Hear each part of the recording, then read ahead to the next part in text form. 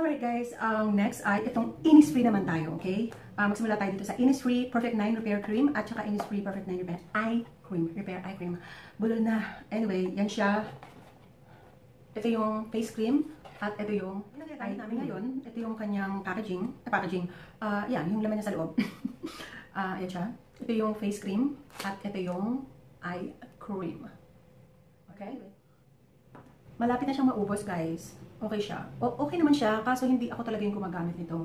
Kasi kontento na ako sa emulsion sa gabi. So, minsan-minsan lang ang sweetheart ko gumagamit nito. Sobrang nahilig. Tapos ito, lagi kong ginagamit. Okay siya, lalo na pagka mag-makeup ako. Hindi nagkikrease yung mga concealer dito. So, okay siya. Paubos na rin siya. Yan. Paubos na rin siya. Ganda siya, guys. Ang presyo nito ay yung eye cream, $49 US. Tapos yung face cream is $55 US. So yeah, Innisfree. Okay, sana magkaroon na sila dito ng store sa Philippines. Alright guys, ang next ay itong Innisfree Sunstick. Hindi ko alam kung meron na yan sa online. Pero sinilip ko wala siya kasi nagustuhan ko siya ng bonggang-bongga. Ang $17.94. Alright. Ito yung packaging niya sa loob. Ang maganda sa kanya, meron pa siyang nakalagay dyan. Tapos, as you can see, ginagamit ko talaga siya. Ganyan siya karami. Okay, nagamit ko na siguro mga ganyan. Ay, kasing laki. But, alam nyo ba, maganda siya sa face, lalo na kung maglalagay kayo ng makeup. Parang pwede na siya maging base, okay, bago mag-foundation. Kasi parang nagsishrink yung pores ko pag nilalagay ko to. Nagsishrink talaga. Nami-minimize na yung pores ko. So, okay siya bago ako maglagay ng makeup foundation. Ang downside dito ay alam mo na may nakalagay sa mukha mo. Heavy siya sa mukha, actually. Sa akin, heavy siya. Parang alam mo na may nakapatong sa mukha mo. Pero okay lang yun. Tolerable yun. Basta maganda yung effect niya pagka nagme-makeup, at saka kahit walang makeup, baby cream lang, okay na. Nami-minimize na yung pores, okay lang yun. Okay lang yung kanyang pagka-downside. Carry bells na yun. Okay? Ang presyo niya, nasabi ko na, no? Basta ilalagay ko na lang dyan in case na makalimutan ko, okay? Alright guys, next is Innisfree. Hulaan nyo kung ano naman ito. Siyempre, ang aking collection, nail polishes. So, ayan. Die hard talaga ng nail polishes, no? Miles. Ayan. Ito siya. Ilalagay ko na lang yung shades and price yan. Tapos, itong, mahilig ako sa mga glitters. Glitters talaga. Tapos, itong shade 58.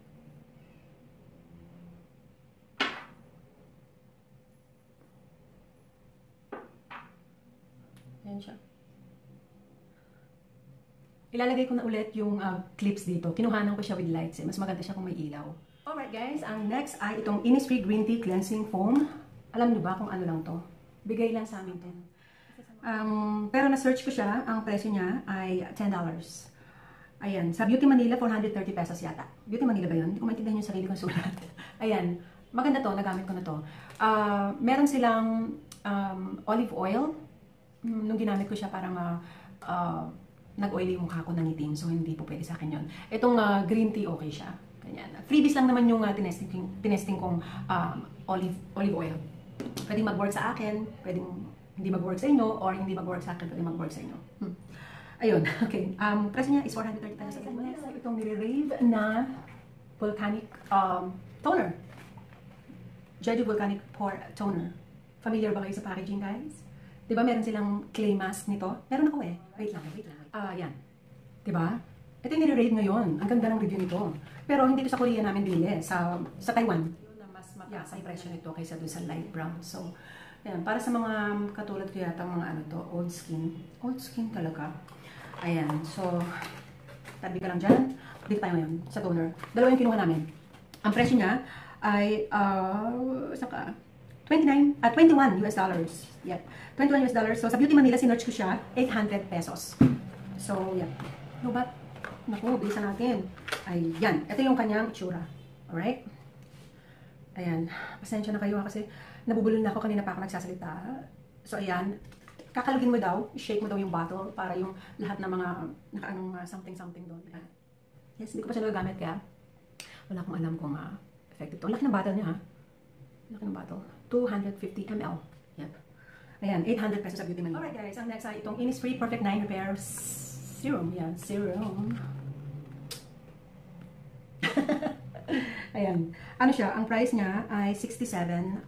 May pagka-pricey, di ba? Alam niyo naman ng mga serum, may pagkaan talaga, may pagka-pricey talaga. Sa stylekorean, ano siya, $65.05. Tingnan natin yung loob. Naku, bago ano. O, di ba? Ganda ng packaging. Nakita niyo ba yan? Ganda ng packaging, di ba? Ay! Yun na naman siya. Sorry. Guys. Ito yung sinasabi ko sa inyo na isa pang kinuha namin ng kulay na ano, na double fit lifting mask. Yung isang moisturizing kulay violet. Tapos ito yung binili namin na isang balot.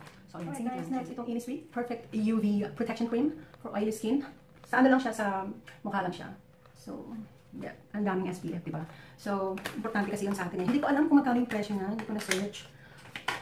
Ayan siya. Ang packaging niya, diba? Ang ganda. Ganda ba? Ganda, diba? O, diba? Matte siya.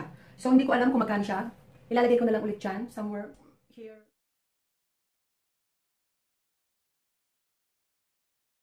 Alright, freebies na tayo. Ito ay Innisfree JEJU Lava Seawater Dual Kit. Freebies lang to Hindi ko alam ang presyo nito. Yan siya. Ang ganda ng kulay. Royal blue. Siguro ito yung lotion. Hindi ko makita sa sobrang... Where are you? Yeah, lotion and water skin. Parang yung pinakita ko sa inyo kanina. Ayan siya. Freebies. At saka ano pa ba? Ito. Wait lang ha. Alright. Green tea. Serum. Serum ba to? Ay! Ang ingay. Wait lang ha. Green tea seed serum. Ayan siya. Ilan ba to? Ang dami nila talaga magbigay ng ano, ng freebies. 5. Alright? Serum. Alright? Katinainom ko. Next ay itong cleansing foam. Ayan. Ilan siya? Ang dami, di ba? Me likey. Ayan siya. Cleansing foam. Ano siya? JEJU volcanic pore cleansing foam. Yeah. 3. Ang dami nilang magbigay talaga ng ano, ng nakakalunod ang pagbibigay nila ng ano, ng freebies. Ito naman ay green barley peeling mask. Hindi ko mabasahin yung hindi ko alam i-pronounce. Baka magkamali pa ako. Mask siya. Ewan ko, peel off mask ba to? Peeling mask eh. I-search ko pa paano siya gamitin. Tapos, itong cream. Green tea seed cream. Yan.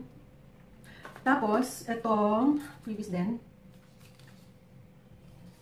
Ang liit, Derma Formula Peeling Cream. Peptide. Usong-usong ngayon ng peptide. Ano ba ibig sabihin ng peptide? Search ko na lang. I think treatment to. Peeling, refining. Tapos, itong, last na itong freebies na ito. Ito freebies din. Ang bongga talaga nila magbigay ng freebies. Ang laman nito ay mask, serum, at squeeze mask. Hindi ko pa nabubuksan. Ayan. Ito, hindi ito freebies. Bakit wala akong presyo nito? Oil control. Oil control siya guys. Nakalimutan ko na kung magkano yung presyo nito. Ayan siya. O diba? Ayun lang. So guys, ang daming kalat. Yun lang sa aking...